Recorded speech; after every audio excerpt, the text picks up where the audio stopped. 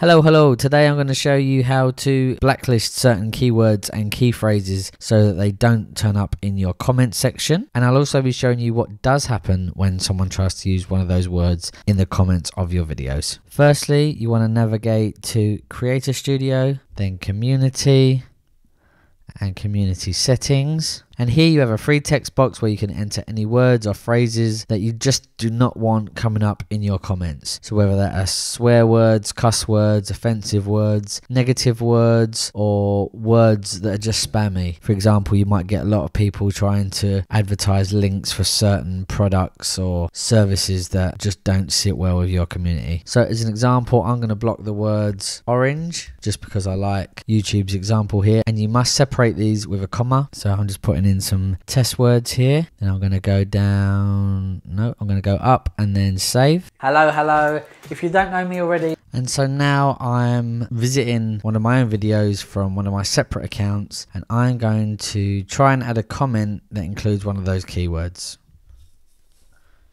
So the beautiful thing here is that the troll or just the person that's using the keyword that you don't like actually sees their comment on your video and will continue to see it even if you remove it, and that's to keep them in the dark about the fact that it's been removed. And I think that's really clever, because even better than being removed, they think they're being ignored. So now I'm going to switch back to my account to see what's happening. Hello. So you see that comment hasn't turned up, but I am getting this notification that there are comments are waiting for review. Click on that and here we are. It hasn't been totally removed or deleted automatically. It won't do that unless it's on a live chat, in which any comment that includes one of your keywords will be automatically deleted. But for a regular on-demand video, it will be brought here to this review queue where I can simply delete it or approve it if I want. And if it's really offensive, this one's not too bad, I can report that user to YouTube, or I can block them totally from commenting on any of my old videos or any of my future videos. So I'm going to delete that. So that will now be deleted from my video and not visible to anyone apart from the commenter themselves.